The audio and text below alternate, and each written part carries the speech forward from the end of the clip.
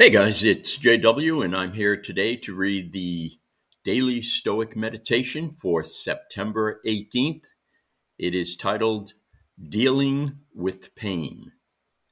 Whenever you suffer pain, keep in mind that it's nothing to be ashamed of and that it can't degrade your guiding intelligence, nor keep it from acting rationally and for the common good.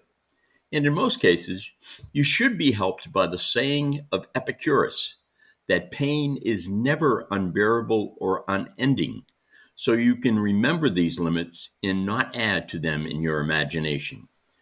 Remember, too, that many common annoyances are pain in disguise, such as sleepiness, fever, and loss of appetite. When they start to get you down, tell yourself you are giving in to pain. And that's from Marcus Aurelius' Meditations. In 1931, on a trip to New York City, Winston Churchill was struck crossing the street by a car going more than 30 miles an hour. A witness at the scene was sure that he had been killed. He would spend some 8 days in the hospital with cracked ribs and a severe head wound. Churchill somehow retained consciousness. When he spoke to the police, he went to great lengths to insist that he was completely to blame and wanted no harm to come to the driver.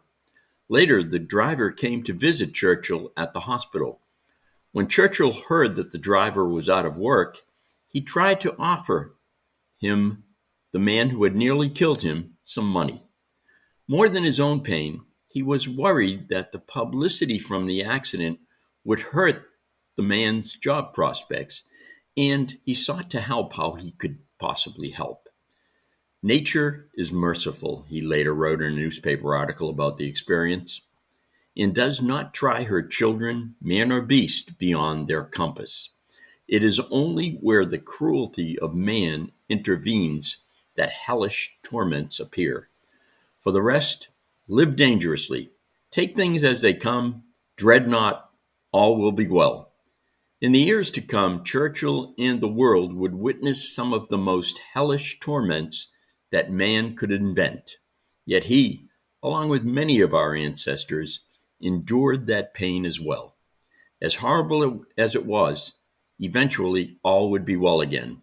Because, like Epicurus says, nothing is unending. You just need to be strong and gracious enough to get through it. Okay, that's the daily Stoic meditation for today, September 18th. I want to thank you for joining me, and I hope to see you again tomorrow.